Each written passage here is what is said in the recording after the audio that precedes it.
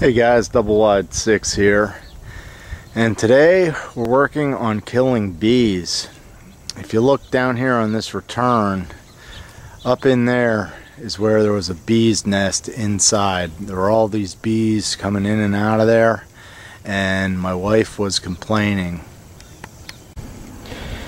So I'm at the return. You can kind of see a bunch of dead bees here, and if we look closely, right here is where they were getting in, up underneath between the shingles and the soffit there. There's a little gap, so I'm gonna have to caulk that, but you can see I sprayed some actually ant and roach spray, and that was killing them as they tried to return to their nest.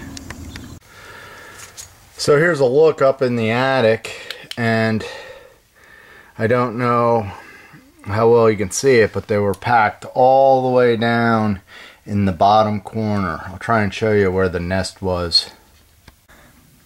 So here's where the nest was, all the way down there in the corner. Very hard to get in there. I didn't film the actual removal of the nest because it's so dark up here. It's really hot up here. I was worried about fumes from the ant and roach spray I used, because they were actually out of that bee spray. I don't know if you could see it, but there's still some remains of the nest there, and there's a lot of dead bees. This nest was about the size of a Thanksgiving turkey. Anyhow, this attic nest really caused quite a problem for me, because I basically had to lay down on my belly, and I had to walk on the rafters without like stepping on the drywall ceiling and falling through. And there's trusses up there, so there's nowhere to run, so I'm kind of laying down face first trying to fight this nest. And you could just hear the fury inside there with everything buzzing around. So what I ended up doing was, I didn't want to get trapped in the attic and get stung a million times. I was thinking I was gonna like poke a hole in the nest and then you know, try and spray it. But the problem with doing that is, once you poke a hole in the nest, then the bees have a way to get out of the nest besides going to the outside, and could, you know, pretty much sting me all over the attic. So what I ended up doing was, instead of using the bee spray, I had the ant and roach spray. And I sprayed the back side of the nest. I sprayed all this paper mache, and I waited about 16 hours, and basically the buzzing had basically stopped inside the nest. And as you can see, there's still bees moving around.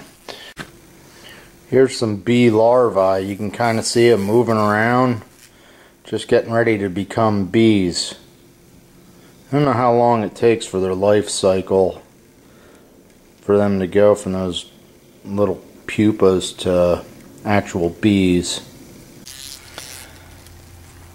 So you can see the bees are kind of alive, but I'm thinking like most of them must have gotten out of the nest, because I think I had them pretty irritated because I was working on them from the outside before I went into the attic. Well, this is it. This is where those bees meet their fate. And surprisingly, as you can see, that nest burns really well. I didn't even put anything on it. Burns like a beeswax candle.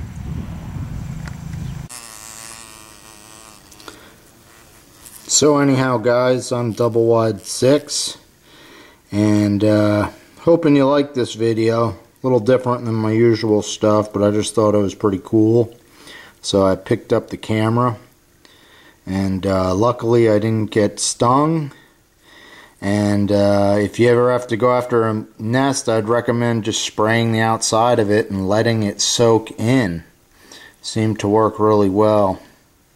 And it's also a good idea, from what I heard, to go after these nests at nighttime. The bees are a little bit more docile.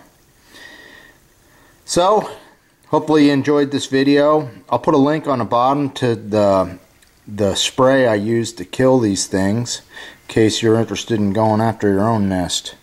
But be careful and have a great Labor Day weekend. It's back to work for me. So take care. See ya.